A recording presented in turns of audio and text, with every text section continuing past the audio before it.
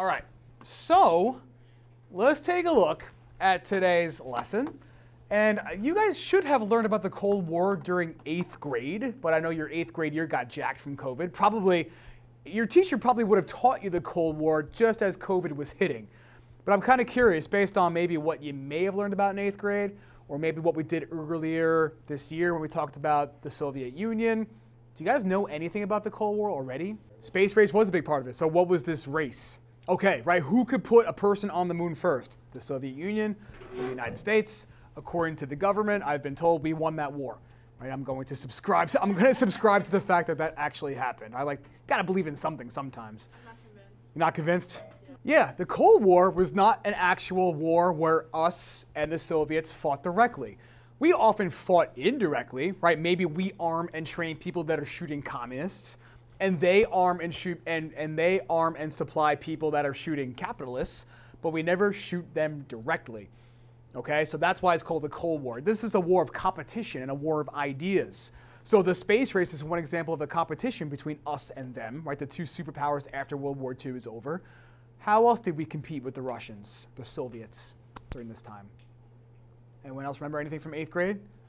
I want to say the Olympics. The Olympics, the 1980 Olympics. So the 1980 Olympics were a super huge deal, right? The Soviet Union, Russians stereotypically are really good at hockey.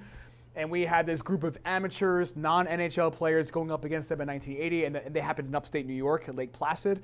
And we beat them. And that was a huge deal because they always dominated us in hockey, right? So competing with the Russians in sports, a huge deal.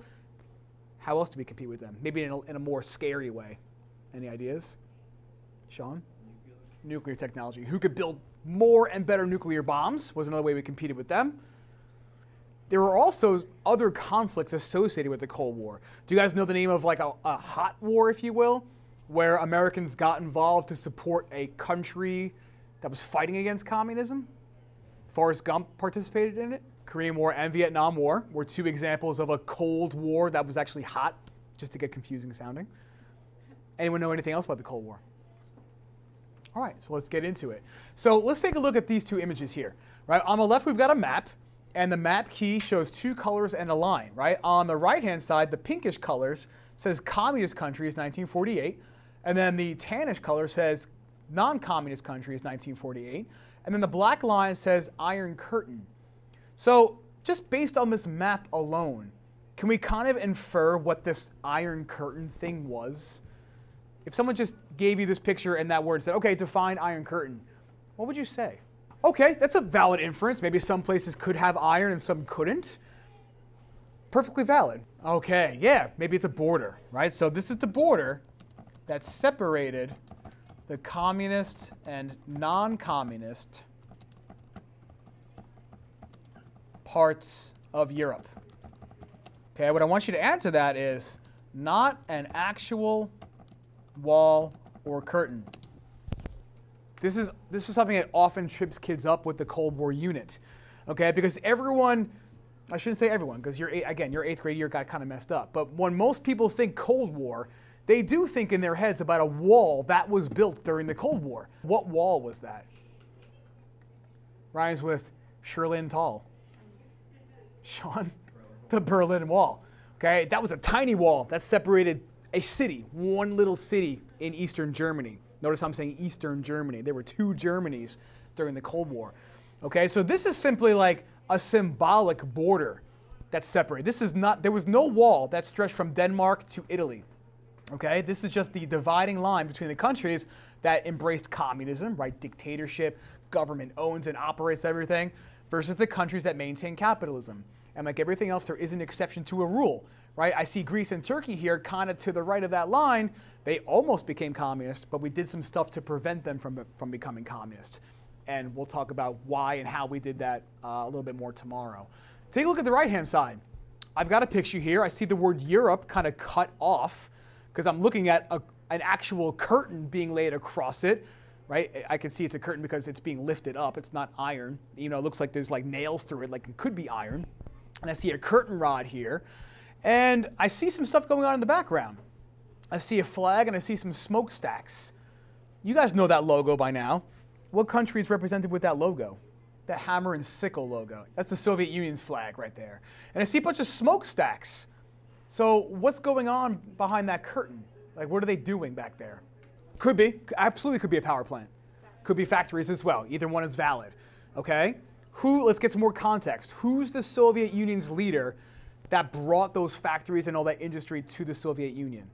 Joseph Stalin, right? 5-year plans. And so that kind of makes sense here why this says Joe.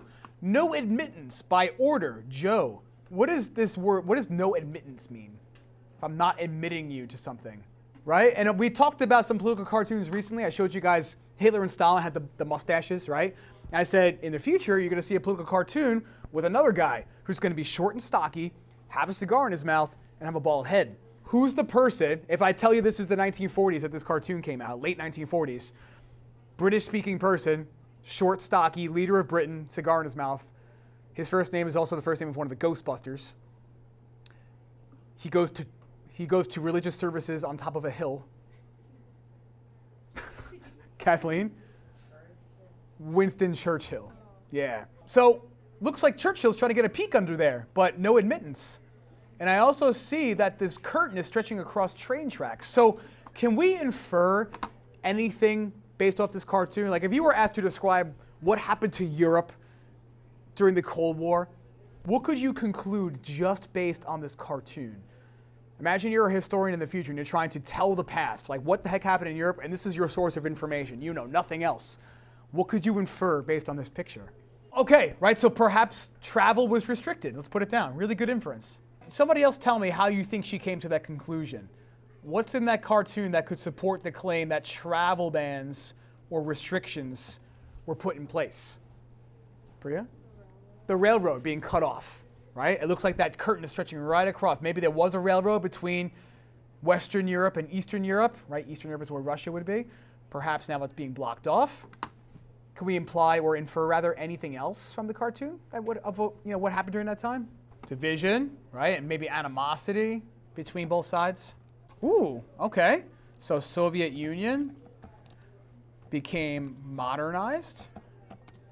I would absolutely agree with that when I apply actual historical knowledge to it. All right, despite America supposedly getting to, I subscribe to that, it actually happened. So I'm gonna say it, right? We got to the moon first. They put things in outer space long before we did. Freaked us out really bad in 1957 when the Soviets launched a tiny little tin can that had a radio beep attached to it. It used to circle the planet. It's called Sputnik. And when Americans saw this flying object and knew that the Soviets launched it and we had nothing to compete with that, we started putting bomb shelters in our backyards and we're like, yo, we're falling behind. I thought we're supposed to be superior. It kind of kicked us into high gear to catch up with them. Okay, so absolutely, the Soviet Union becomes a modern country during this time. Way ahead in some areas, not in others, and a lot of others.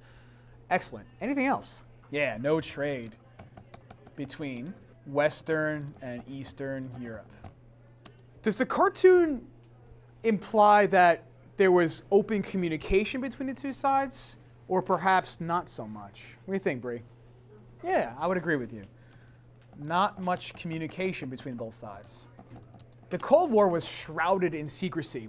I'm sorry guys, we're out of time. Okay, we will pick this up tomorrow, my apologies.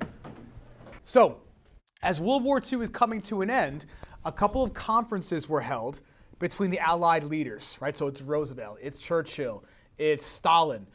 Which two meetings were held to determine the fate of Germany after World War II? Yalta and Potsdam conferences. You can call them conferences, you can call them meetings. The point is, the leaders got together, they're meeting to discuss what should we do when this is over? What can we put in place to prevent World War III? And how should we deal with Germany yet again? To try to avoid the repetition, right? Because we tried to punish Germany the first time, but maybe that punishment led to the rise of the Nazis. So we're going to do things maybe a little bit differently this time. So speaking of Germany, what happens to Germany after World War II? Demilitarize. How else is Germany affected? Yeah, this is the biggest one. Split into 4 occupied zones. Meaning, I'll show you a map, if you took a look at this, right? When the war was over, this is what happens to Germany. 4 different sections, each run by a different Allied power. Okay, you had the French section in purple over here. This is the US section, the British-controlled section. and the Soviet-controlled section. A couple of years into the Cold War, these three would come together and form a new country called West Germany, and this would be known as East Germany. Right? So the thought was, well, Germany, when it's all united, is when Germany is strong. Right? Remember that Otto von Bismarck character? He's like, let's unite all the Germans, and then the German nation will be strong. Well, if we break it apart, they won't be so strong anymore. Right? East Germany, this little chunk of land, cannot go off into the world to try to build an empire. It's not going to work. So Stalin breaks a promise. What's that broken promise? Very good. He did not allow, I'll show you, I'll explain what this means in a second, Eastern Europe to have free elections. In parentheses, I want you to write self-determination. We've used that term before, right? It's this idea that the people in a country should have the right to create and run their own government without interference. So as World War II was coming to an end, if you remember, right after the Battle of Stalingrad, I'll put the words back up in a second, the Soviets were charging towards Berlin. It's not like they just kept going and didn't leave anybody behind. All this area, all these parts of Eastern Europe had Soviet soldiers in them. And people were concerned, like, well, what's going to happen when the war is over? Will Poland be independent again? Or will Poland just be part of Russia? And Stalin promised to give all these people the right to create their own governments, just to kind of appease Roosevelt and Churchill to get them off his back. But now the war is over, and Stalin forces all these countries to have communist governments. Why? Okay, so have rule over them, and how might that benefit him? Again, in theory, what could he maybe get from owning them? The same, maybe more power, right? Because what could generate all that power? All right, money. Well, what kinds of things do you need to have in order to generate money? Because you could just grab the cash, granted, but you could probably also generate additional income if you can control what? Natural resources, factories, okay, absolutely. He also wants to build what we're going to call a buffer zone between the Soviet Union and his enemies in the West. Any idea what a buffer zone might mean or what a buffer is? Right? He's going to force all these countries to fight on his behalf. So if the Western Europeans ever tried to invade the Soviet Union, there'd be other countries whose people have to die first. How nice for them.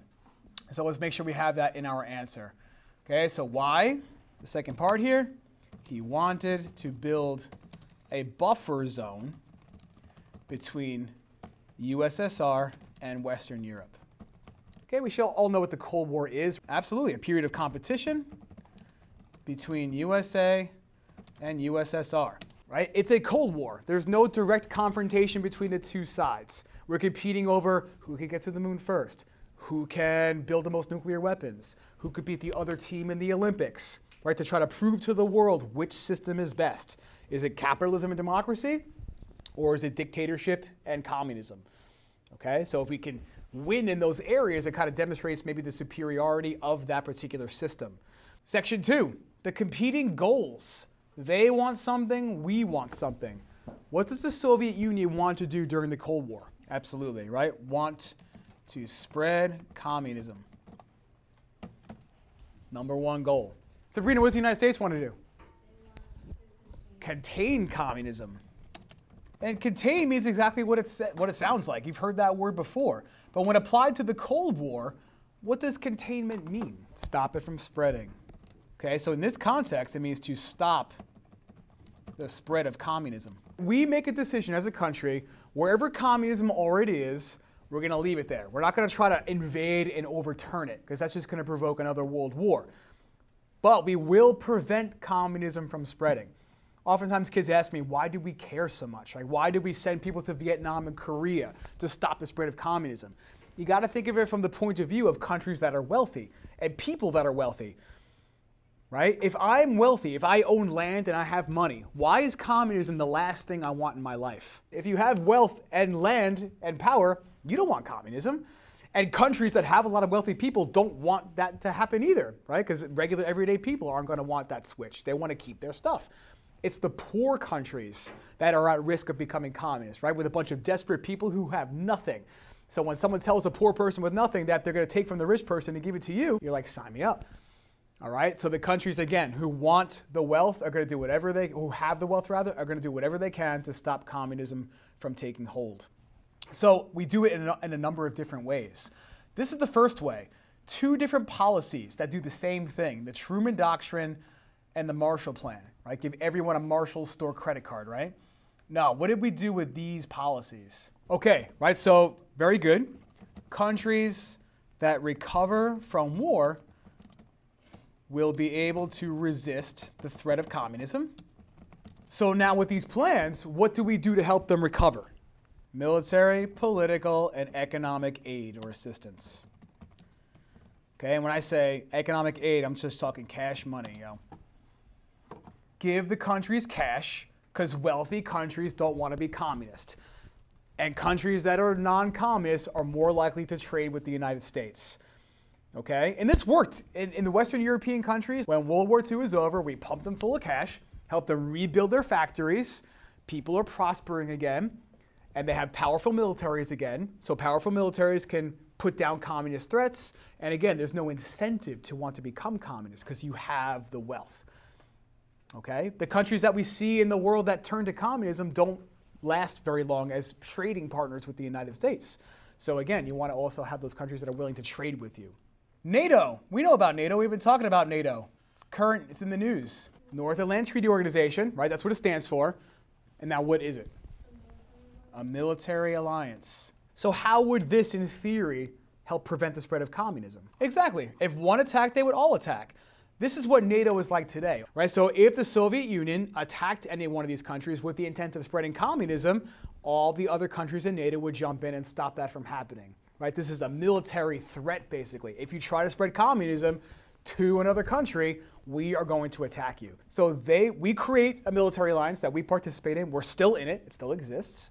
And the Soviet Union is like, well, if you're going to have that, we're going to have our own. What was the Soviet version of that called? Warsaw Pact. Okay, Warsaw is a city in Poland. Which countries were in the Warsaw Pact? They all have one thing in common that the reading mentioned, that they were all a specific type of state.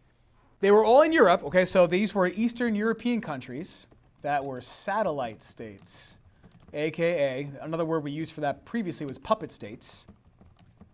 I'll explain in a second, of the USSR.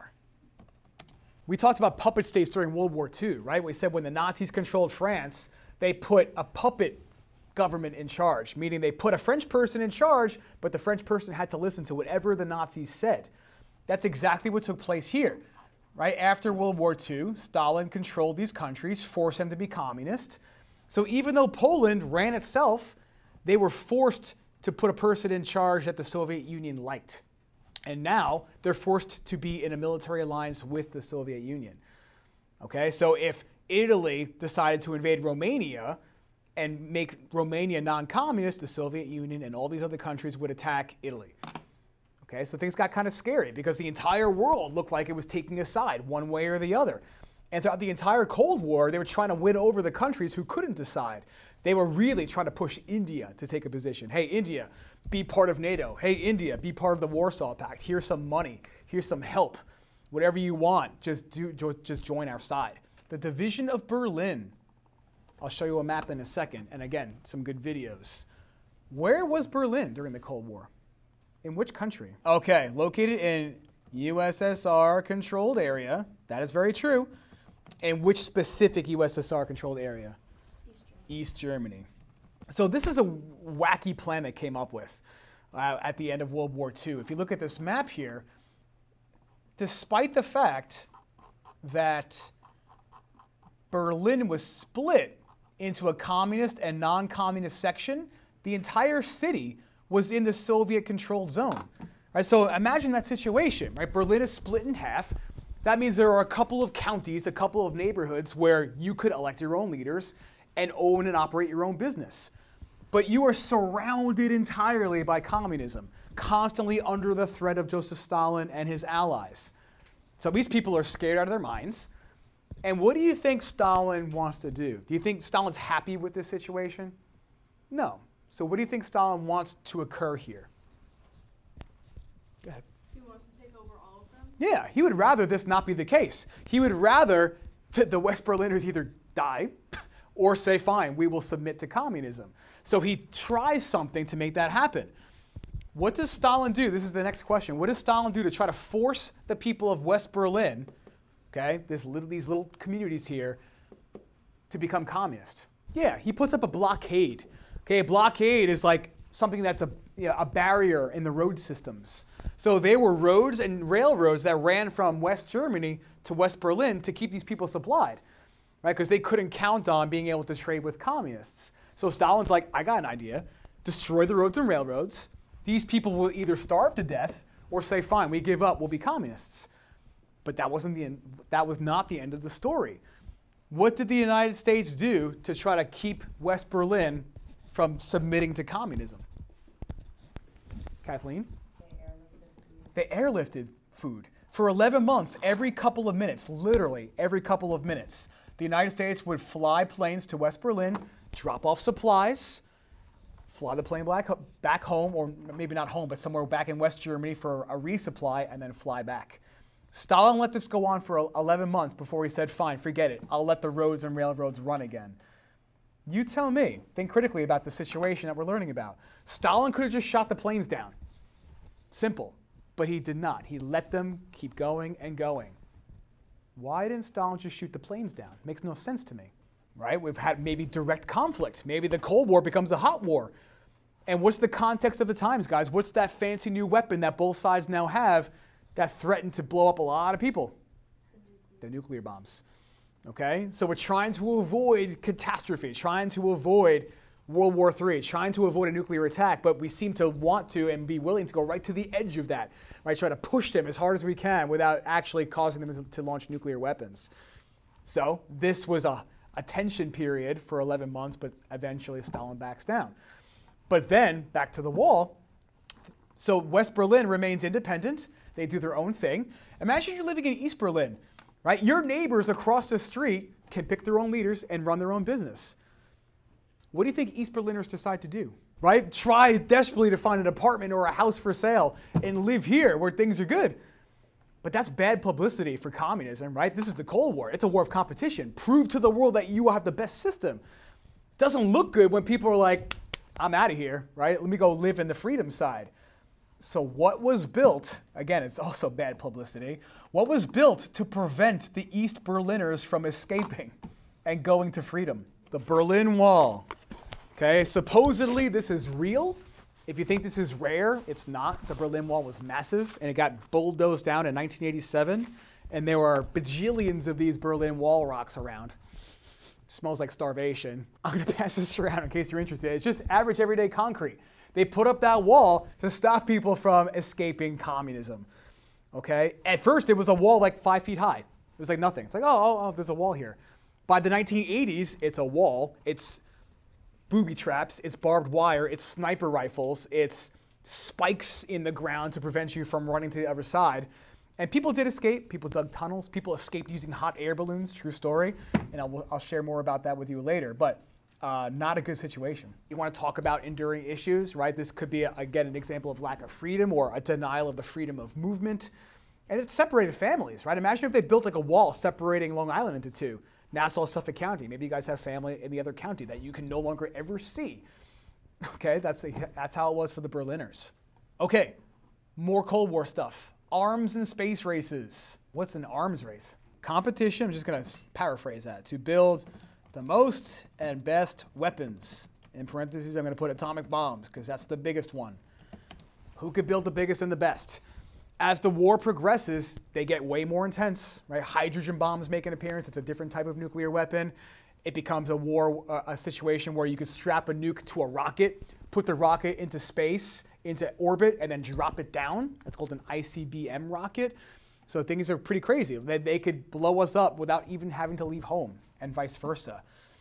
Why did that start? Why did both sides start building as many as they possibly could? What was the trigger for that event? That's true. Each were trying to outdo each other, who could build the biggest and the best, but why? Like, what began that race to do so? Yeah, when America dropped bombs on Japan during World War II.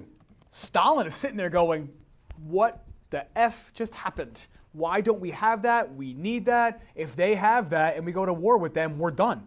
So let's match them and then exceed them. And America's like, well, we can't let him have more than us. We have to match him and exceed him. Eventually, it got to a point, and if you read this section, you know what I'm talking about, where both sides decided it's actually in everyone's best interest This is going to sound weird. It's in everyone's best interest if each side has enough to completely annihilate the other side in its entirety. Meaning they have enough to wipe out every single American, and we have enough to wipe out every single Russian. In theory, why could that maybe work? Yeah, there's no winner then, right? If we have enough to wipe out them and we launch, and they have enough to wipe out us and they launch, no one's left standing. It's complete, everyone's done. The whole planet is probably done. Okay, that's a theory called mutually assured destruction. People thought it's a good thing that both sides have enough to wipe out everybody. But you got to think about that, right? That depends on people with rational thought processes. But what if you get some kind of psychopath one day breaking in and going click, click, click, click, click? It's like, well, damn, some people just want to see the world burn. It's from a Batman movie, I think. All right, so again, the using of the atomic bomb in Japan is what triggers this arms race. But there were other races as well. Well, first of all, how do people living in both places react? A lot of fear, absolutely. What do we do in response to that fear? Bomb shelters in their backyards, air raid drills. I never had to partake in this, even though technically when I started going to school, the Cold War was still on for one more year, my first year of kindergarten. But it used to be not just fire drills, it could be air raid drills, meaning a different type of sound, and you would be diving under your desk. It's not going to save you if the bomb's dropped right on Sachem East, but if someone were to bomb, I don't know, Manhattan, we would feel the aftershocks of that. Ceiling tiles might fall and stuff, so maybe if you're under your desk and a ceiling tile falls, maybe your head doesn't get hit. Maybe you have a chance. Maybe. All right, so space race. Why do we have a space race? What triggered that? Yeah, Sputnik into orbit. Okay, Sputnik, or Sputnik if you speak Russian, is a tin can with antennas on it that emitted a beep sound over radio waves. That's all it was. And they put it on a rocket, and they blasted the rocket into Earth's orbit, and this tin can just flew around the planet going beep, beep, beep. So they put a tin can into Earth's orbit, it circles the planet. Americans are freaking out. This is 1957, because it looks like we've got nothing going on in our space program, and the Soviets have something that, in theory, could just fly over your house and drop a bomb on your head. We can't compete with that. So this triggers us to create our space organization that we still have, designed to outdo the Russians and eventually beat them to the moon. That becomes our major priority. What's that organization? NASA, okay? So we decide we're going to get to the moon first, and we do beat them, supposedly, in 1969. We get there first.